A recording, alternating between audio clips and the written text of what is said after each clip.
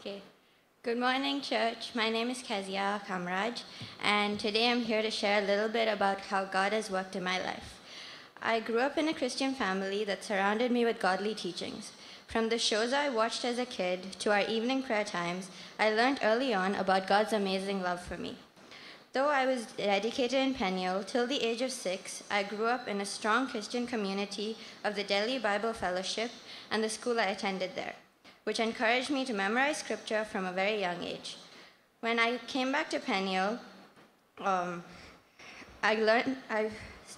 enjoyed spending time learning about God from the fun skits, songs, and memory verse challenges.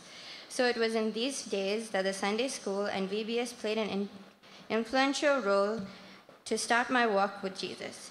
Now, as I grew up and moved away from the sheltered, warm world of Vellore, I encountered new problems, like friendships and studying in an international school, that caused me to struggle as I found it hard to navigate my way. So I tried to look for solutions, often relying on myself to come up with ways to solve these issues.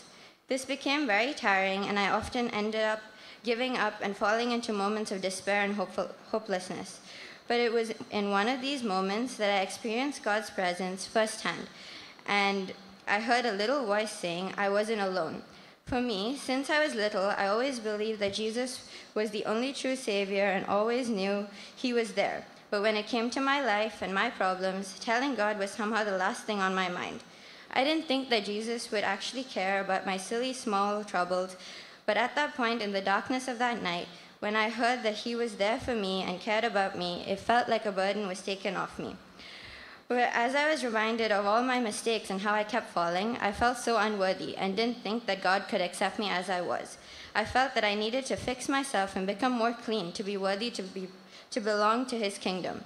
But God taught me that it was only through Him that I could be cleansed and forgiven. After that point, I slowly started to rely less on myself and more on Jesus, and remember that I can always turn to Him in whatever situation. So even though moving away from Vellore came with many challenges, it was also what made me grow with my walk in Jesus and allowed me to see all His amazing work in my life. I would like to thank all the friends of the church, my family, Tom, Tata, and Nalini Pati especially, as they guided me in this decision of faith. I also would like to thank my church in Nepal, the Saranstan family, for remembering and praying for me. Thank you.